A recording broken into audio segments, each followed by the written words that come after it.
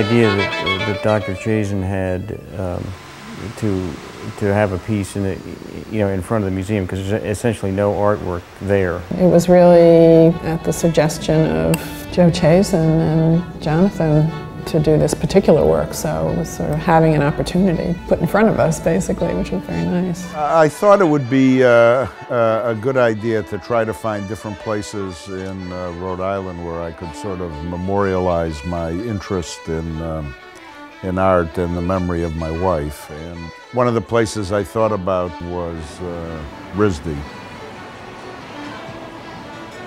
One of the sculptors who I think is particularly gifted and pleasant and clever and all the things that would be required to make a piece that would have interest and meaning is Jonathan Bonner. Basically, there are these granite ellipsoids. There's a column of several of them that are on top of each other that sort of looks like a plant stalk, and then there's the same number of them scattered on the ground in another section of the area. The tall piece is 14 feet by 18 inches in diameter. The units are also sitting stones. You can sit on them.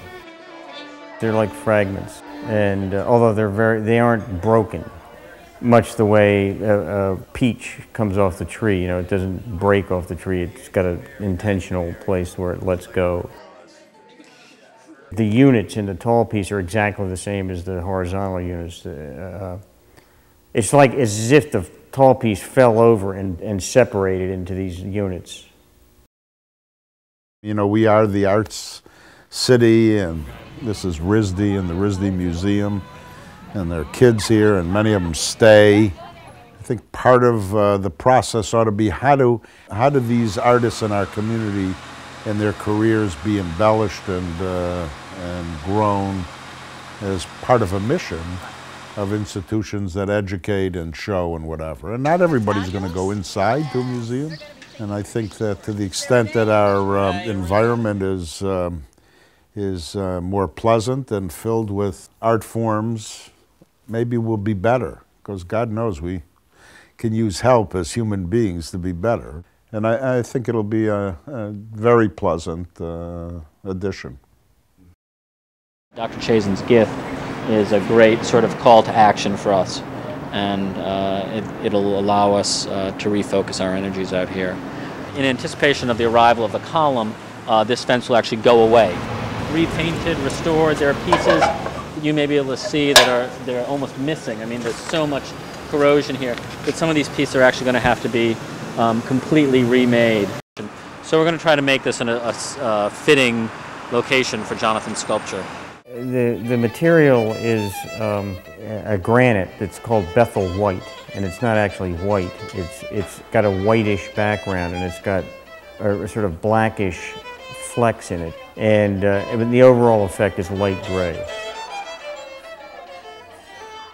This plate is going to be bolted into the stone. Right. So when we get the column, we stand the column up, this plate is going to sit on these huge bolts that are going to be into the concrete. It went perfect. A lot of planning. The planning, made it work.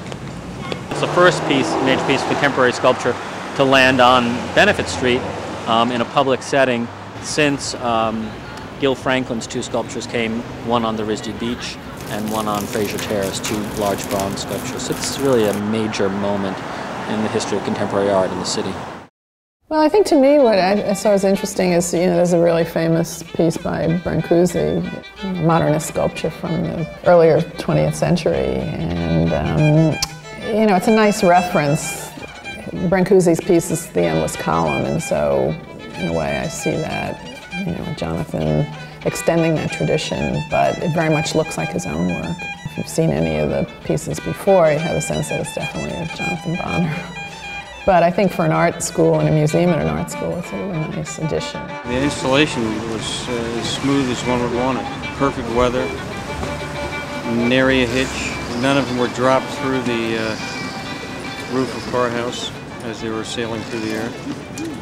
So much does each section weigh? 600 pounds. Wow. Oh, it looks great. Doesn't it look great from here? It's a great photograph. But, you know, all the different... Well, thank you so much. You're welcome. Thank you.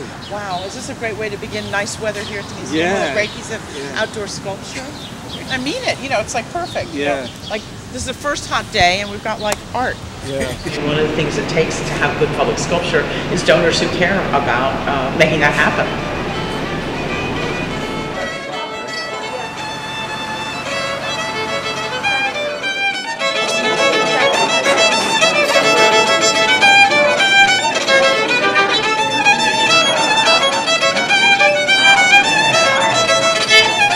The way my work goes, I'm interested in not what it looks like, but what it is. And for instance, you can have a sculpture that represents something, like a figurative sculpture, you know, so that it's a picture of something.